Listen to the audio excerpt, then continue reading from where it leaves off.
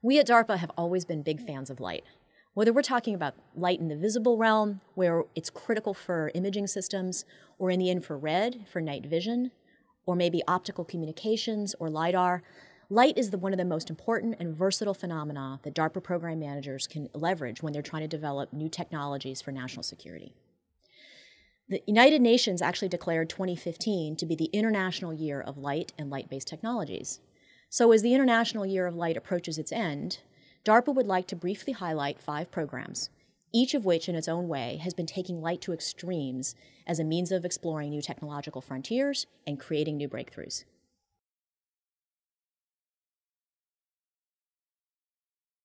So one of the programs at DARPA that I'm working on is called PULSE. PULSE stands for Program in Ultrafast Laser Science and Engineering. It is truly a revolutionary program. I think one of the most important applications that I envision at the end of the PULSE program would be an X-ray microscope, similar to electron microscopes, which we utilize these days to look at how the small features at the biological scale work in human and other biological cells. We would be able to create an optical version of that would not only allow us to look small nanometer scale features, but also do it in a way that allows us to look at things under surfaces. So it's truly like X-ray vision, like Superman had in those movies.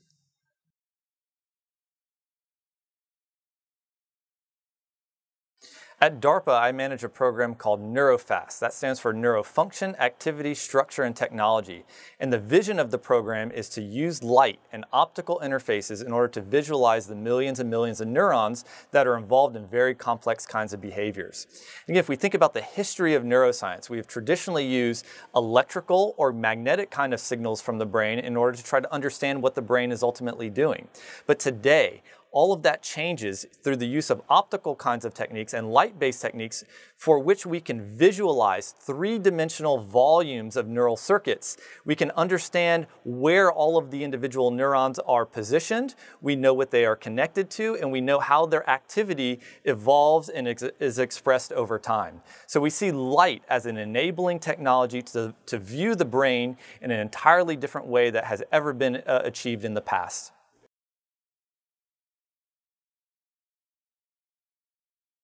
I recently established a program called REVEAL, which is revolutionary enhancement of visibility by exploiting active light fields. It is about using photons, which are particles of light, to extract information which our current imagers discard. Our eyes and our current imagers, based on architecture of our eyes, are actually built to record intensity of light. And in that process, they lose most of the information that light carries. REVEAL is about untapping and unlocking that huge reservoir of information and using it to accomplish some very interesting and very novel applications.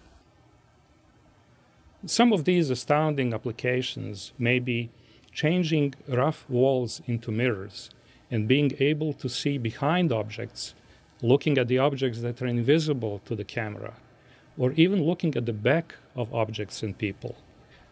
Another application could be to look into caves and occluded spaces, and also to determine materials that objects are made of, even if we can't see the objects themselves.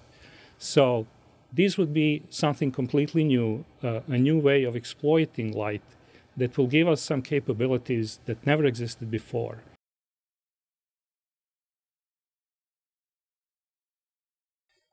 The thing I find most astonishing about light is that we are bathed in light, from radio waves to cosmic rays. And yet, we as humans can only sense a tiny fraction of that spectrum. So we're using technology to expand our senses to allow us to interact with regions of the spectrum that were previously unexplored.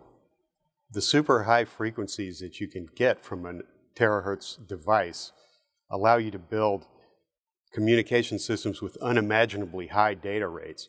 Imagine standing next to a movie kiosk and downloading an entire movie in a matter of a few seconds. The short wavelengths that you get in the terahertz region give radar and imaging devices much higher resolution.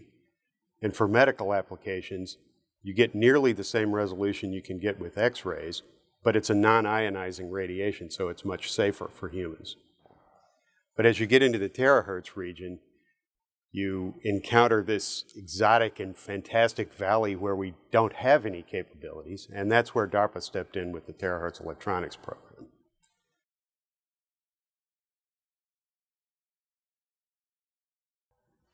What's exciting about light right now is that we're learning how to manipulate light on the scale of light itself. And what I mean by that is historically we've manipulated light with things like glass lenses and fiber optics, and even paint on the wall is manipulating light. But what we're learning how to do right now is build machines on the scale of light itself. So imagine these machines that are smaller than a human hair, smaller than a human cell, and we're able to do things that we've never been able to do with light. The DARPA Atoms to Product program is actually developing the processes and the tools that will enable us to build these tiny machines and distribute these machines over large surface areas. And what you could think of achieving with this sort of technology is something similar to the radar evading stealth that DARPA developed in the 70s. Only in this case, that camouflage or that deception would be more in the visual range than in the radar range.